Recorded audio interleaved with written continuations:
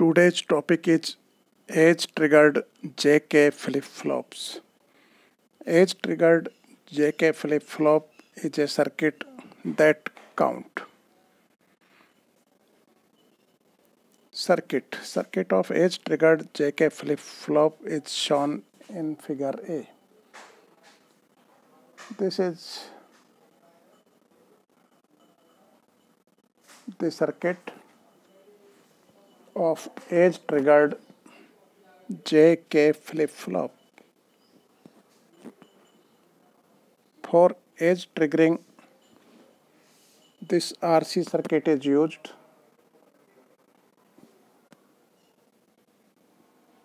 With clock signal followed this RC circuit. It is used for age triggering. And these are two NAND gates.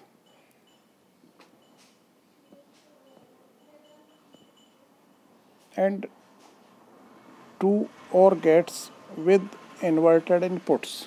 Bubbles represent inverter.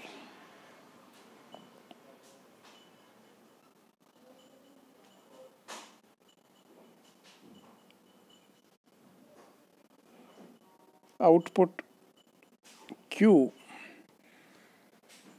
of upper OR gate goes to the input of lower OR gate, and output Q bar of lower OR gate goes to input of upper OR gate.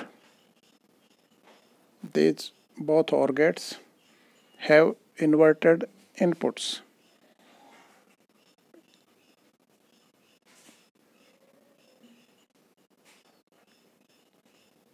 These two NAND gates have three inputs.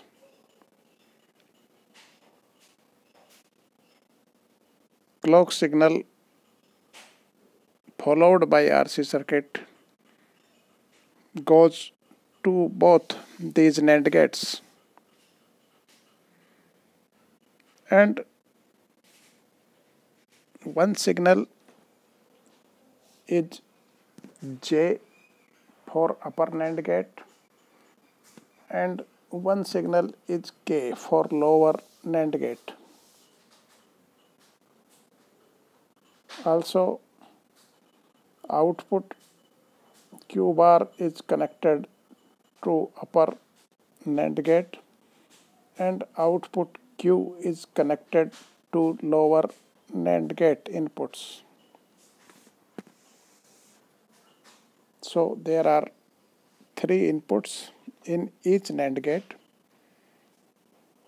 One is this clock signal followed by RC circuit for positive age triggering. This signal goes to both these NAND gates inputs. J for upper NAND gate, K for lower NAND gate, and output Q goes to lower NAND gate input and output Q bar goes to upper NAND gate input. This is the circuit for age triggered JK flip-flop. Circuit of age triggered JK flip-flop is shown in figure A. RC circuit with short time constant converts the rectangular clock pulse to narrow spikes. Because of the double inversion through NAND gates, the circuit is positive age triggered. The input gates are enabled only on the rising edge of the clock.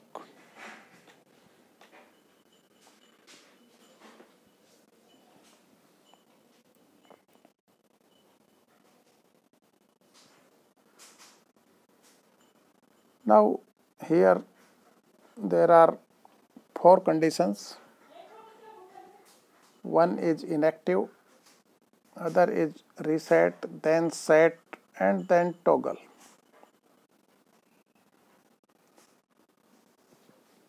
First we see inactive state. The J and K inputs are control inputs which determine what the circuit will do on the positive clock edge. When J and K both are low, both input gates are disabled and the circuit is inactive at all times, including the rising edge of the clock. So the circuit will be inactive if both these two inputs J and K are 0.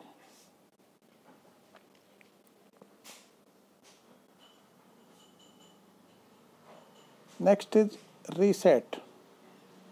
The circuit resets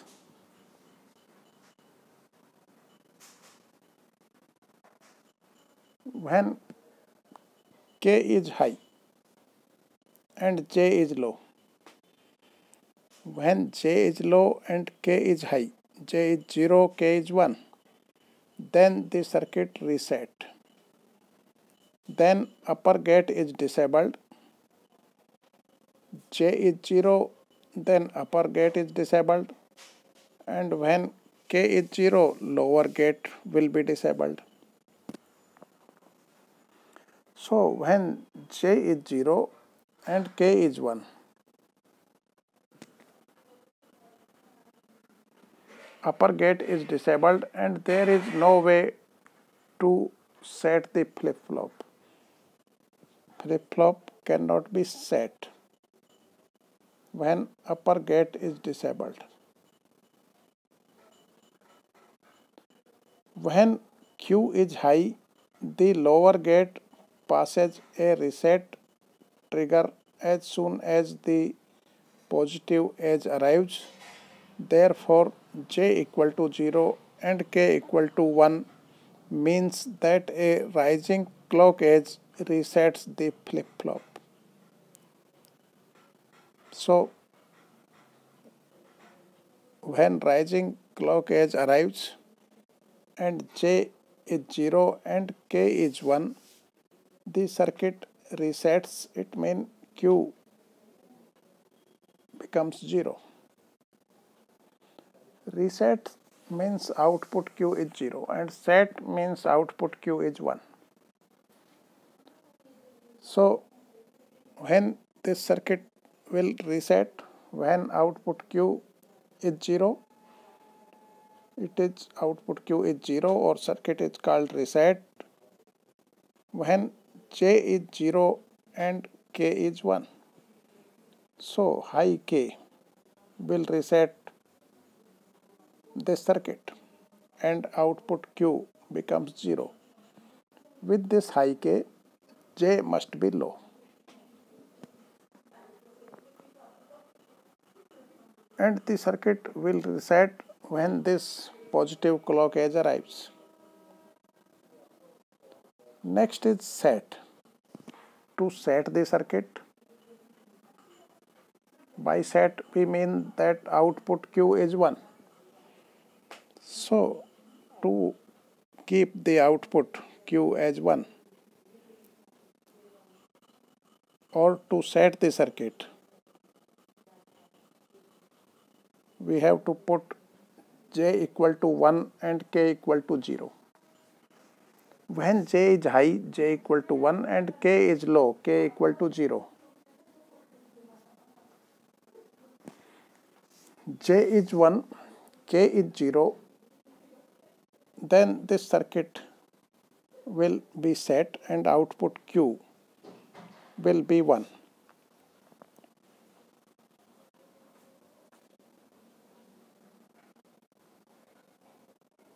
So when J is 1 and K is 0, K is 0 means lower gate is disabled. and if lower gate is disabled, then output Q.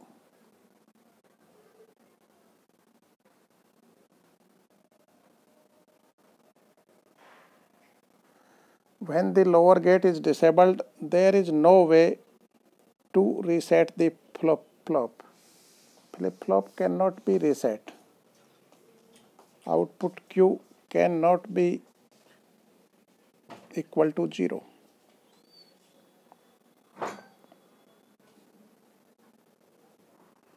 When Q is high, the lower gate, so when J is 1, K is 0, lower gate is disabled and there is no way to reset the flip-flop. If Q is low, it means if it is already reset, then Q bar is high, and if Q bar is high, the upper gate passes a set trigger as soon as the positive edge arrives. Therefore, J equal to 1 and K equal to 0 means that a rising clock edge sets the flip-flop. So, remember,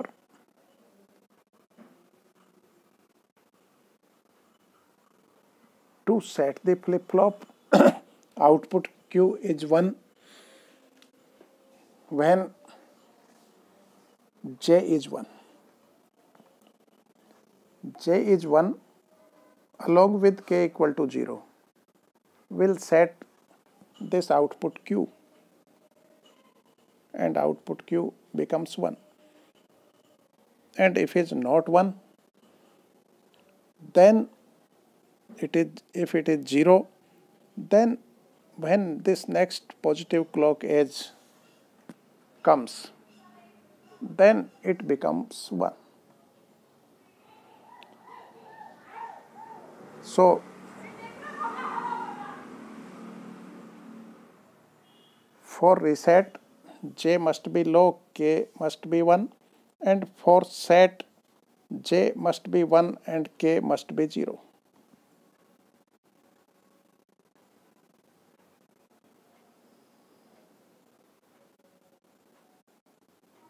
So, K equal to 1, high K is used to reset, and J equal to 1 means high J is used to set. And if we put J equal to 1, we have to put K equal to 0. And if we put K equal to 1, we must have J equal to 0.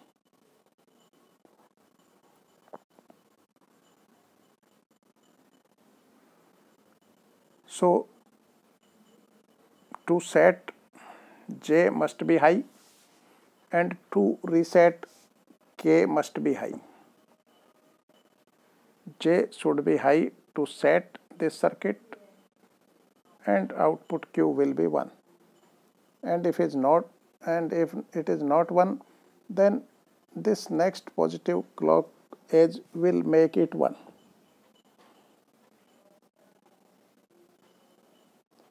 In a similar manner, high K is used to reset. High K means K is 1, and in that condition J should be 0. High K is used to reset to produce Q equal to 0, and if Q is not equal to 0, that is it is 1, then on next positive clock edge it will be reset. So remember, in this edge triggered JK flip-flop, these two conditions for sets and resets. For sets, J must be 1, for reset, K must be 1.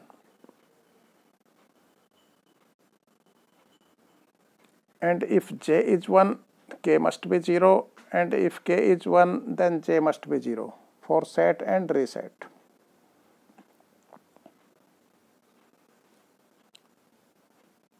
And fourth condition is called toggle. When j and k both are high, it is possible to set or reset the flip-flop depending on the current state of the output. If Q is high, the lower gate passes a reset trigger as soon as the positive clock edge arrives. If Q is low, Q bar is high, the upper gate passes a set trigger as soon as the positive clock edge arrives. Either way, Q changes to the complement of the last state. Therefore, j equal to 1 and k equal to 1 means that the flip-flop will toggle. By toggle, we means that it switches to opposite state. If Q is 0, then it changes it to 1, and if Q is 1, then it changes to 0. And this change occurs on the next positive clock edge.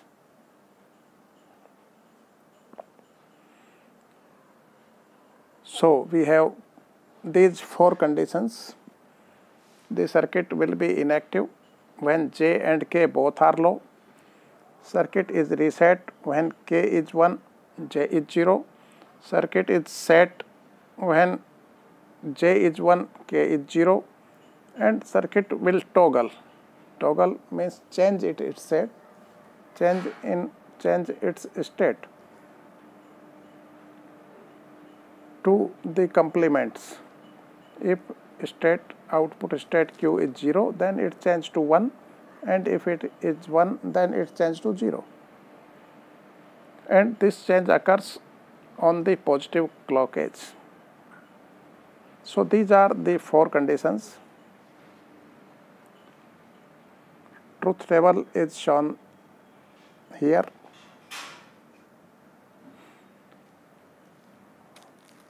When clock is 0, whatever the j and k may be, output Q is no change. When clock is 1, whatever the value of j and k, output Q is no change. When there is a negative edge of the clock, whatever the value of j and k, output Q is no change. And if j and k both are 0, then whatever the clock may be, output Q is no change. This is inactive state when j is 0 and k is 0. Clock, whatever it may be. Now, when we have this positive edge of clock, rising edge, these three conditions may happen. If j is 0, k is 1, the circuit resets, Q becomes 0. If j is 1, k is 0, the circuit sets, output Q become 1. So to set, j must be 1, to reset, k must be 1. And if both j and k are 1, then output Q will toggle. It changes its state.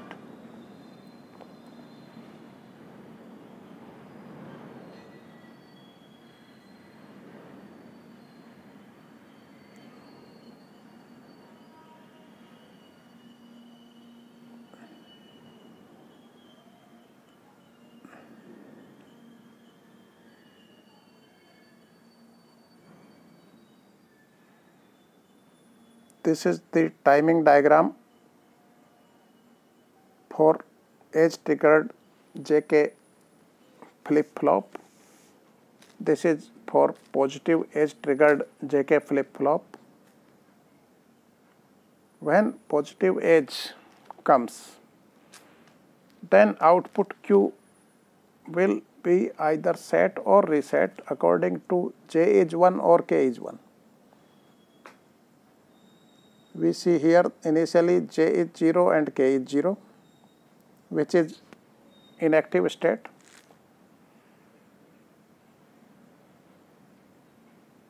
And J is 0, K is 0, and let output Q is 0. Then output Q,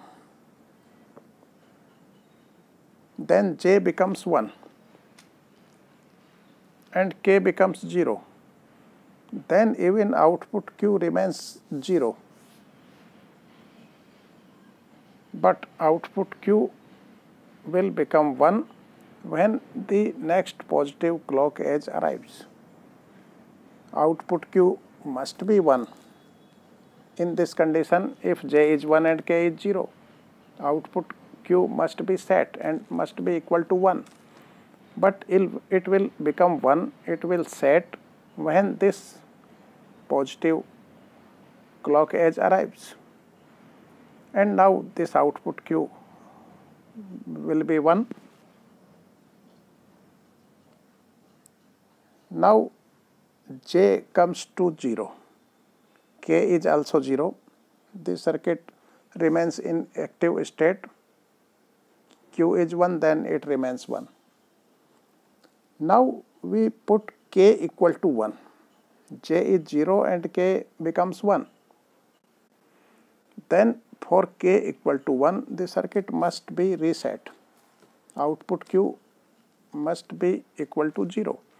But it will not go to 0 until the next positive clock edge arrives. When next positive clock edge arrives, it goes to 0, and so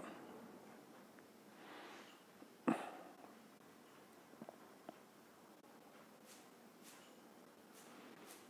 This is the symbol for edge triggered JK flip-flop. There are two inputs J and K, one clock signal, two outputs Q and Q bar. The standard symbol of the positive edge triggered JK flip-flop is shown in figure E. In figure F, symbol of the positive edge triggered JK flip-flop with preset and clear is shown.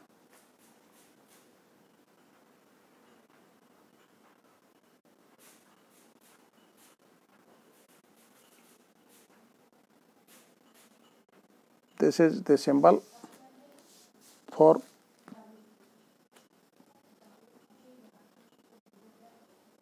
edge triggered JK flip-flop with preset and clear.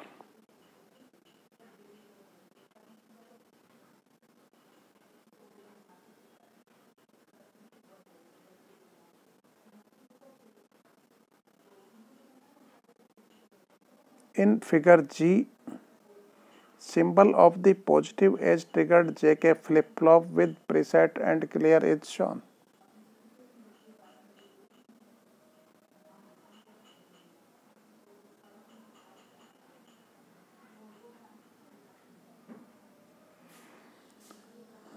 In figure F, this is the circuit of positive edge triggered JK flip-flop with preset and clear. And this is also a circuit of edge triggered JK flip-flop with preset and clear. What is the difference between these two? In these two symbols, the difference is in clock signal. In figure F and in figure G, we see that in figure G there is a bubble with clock signal. This bubble indicates that it is negative edge triggered JK flip-flop, and this is positive edge triggered JK flip-flop when there is no bubble on clock CLK. And preset and CL are clear.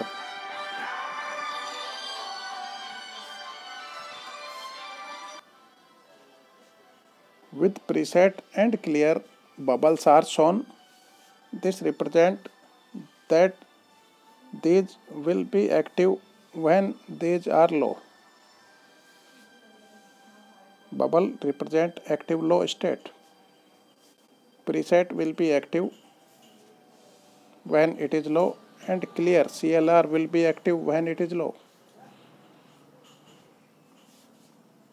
This is the same in figure G. So figure F is for positive edge triggered JK flip-flop with preset and clear, and figure G is for negative edge triggered JK flip-flop with preset and clear. And bubbles on preset and clear represent that these are active low. These are active when these are low.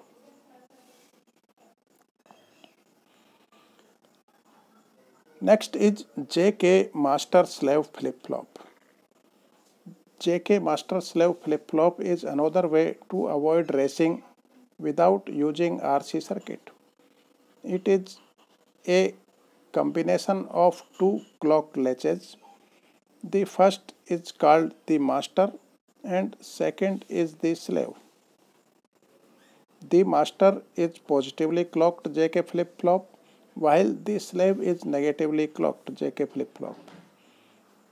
This implies that while the clock is high, the master is active and the slave is inactive. And while the clock is low, the master is inactive and the slave is active. This is the circuit having two JK flip-flops. These are not edge triggered JK flip-flop.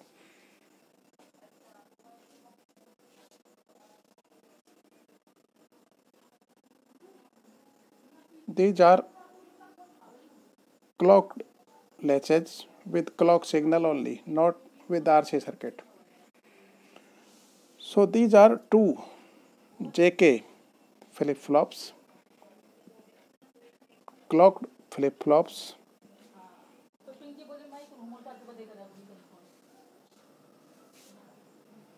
First is known as master and the second is known as slave.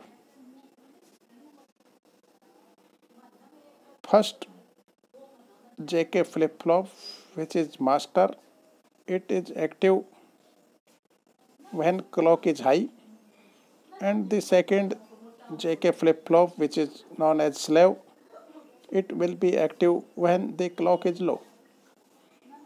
The second JK flip-flop, that is slave, here the clock signal is followed by a NOT gate.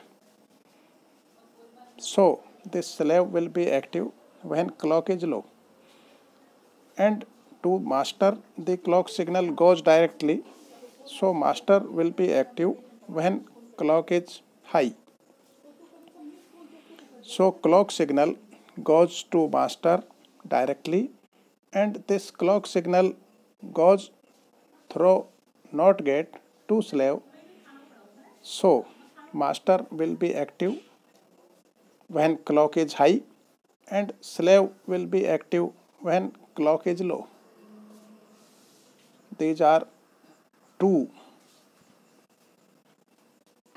JK flip-flops connected in this way. This circuit is known as JK master slave flip-flops. One JK flip-flop known as master and the second JK flip-flop known as slave. Master is active when clock is high, slave is active when clock is low.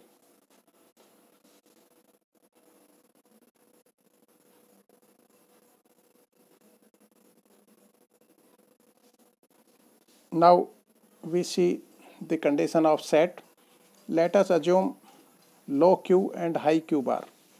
For an input condition of high J and low K and high clock, the master goes into set state. We assume that output Q is low, then Q bar is high, Q is 0, Q bar is 1. Now we consider input condition high J, low K and high clock. If clock is high, master will be active and master goes into set state because high J is high, so master goes into set state, producing high S and low R. Master goes into set state because J is high, and we see this S signal becomes equal to 1 because this master is set.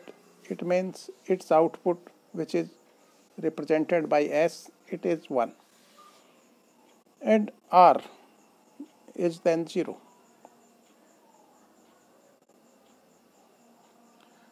Nothing happens to Q and Q bar.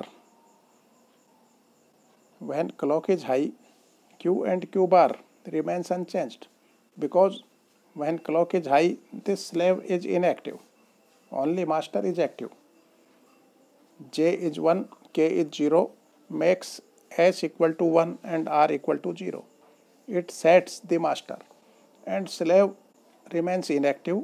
Q and Q bar remains unchanged. Now when the clock goes low,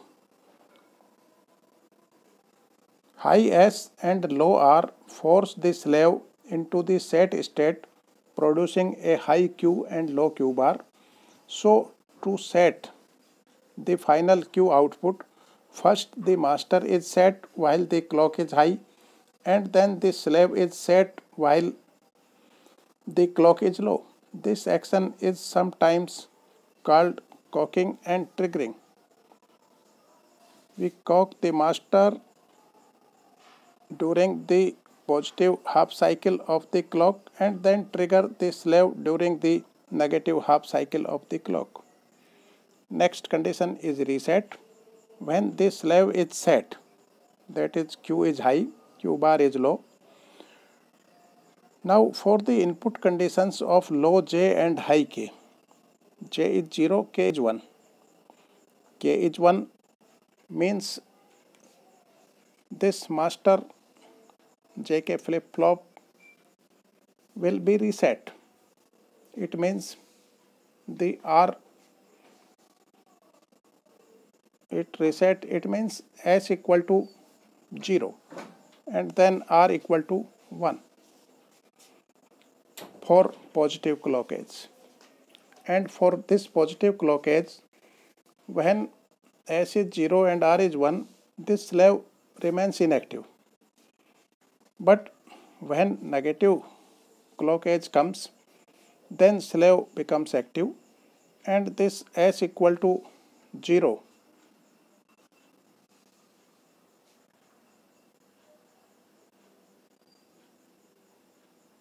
and R equal to 1 makes the output of slave Q as low, that is reset. So to reset the final Q output, first the master is reset while the clock is high and then the slave is reset while the clock is low. Next condition is toggle. If the J and K inputs both are high, the master toggles once while the clock is high.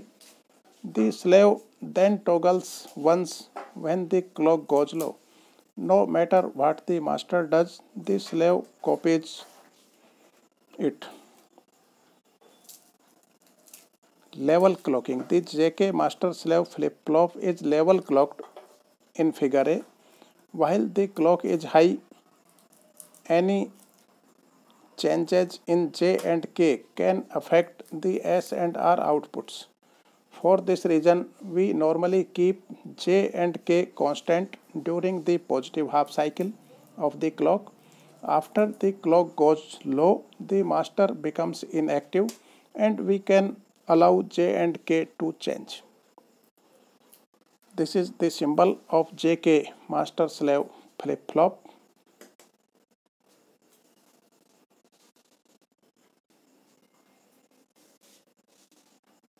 With preset and clear, the bubble on the clock input reminds us that the output changes when the clock goes low. Output will change when the clock goes low. For positive cycle of the clock, master is active, and for negative cycle of the clock, slave is active. And when slave is active, then we find the output according to. So output Q is obtained. Output Q will be set or reset when the clock goes low. So we put this bubble sign in the clock input.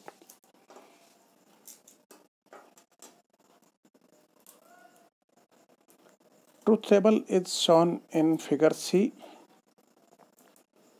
Summarizes the operation of JK master slave flip-flop. This is the truth table.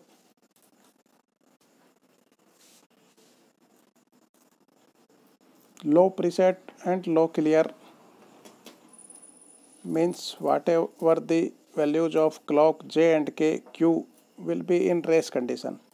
So we have to avoid this condition of low preset and low clear. If preset is 0 and clear is 1, then it will clear. When preset is 0 and clear is 1, it will set the output Q to 1, because when preset is low, it is low active, preset and clear. So preset will be active when it is low, and this will set the output Q equal to 1. These bubbles on preset and clear shows that these will be active when these are low. So preset will be active when it is low. When preset is 0,